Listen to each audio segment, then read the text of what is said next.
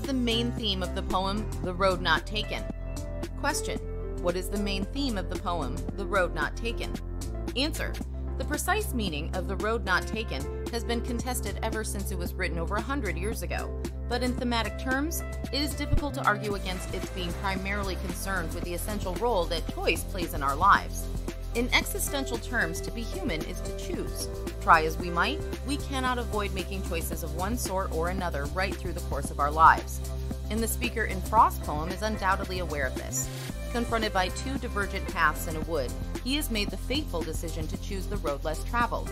He's certain that, in years to come, when he looks back on this decision, he will realize that it made all the difference.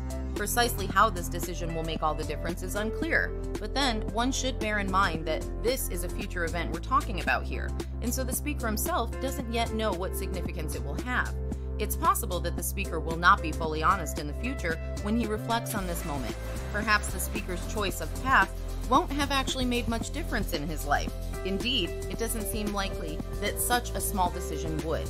From this perspective, the speaker's certainty that his choice will have significance perhaps is a commentary about how humans wish to ascribe meaning and significance to their decisions.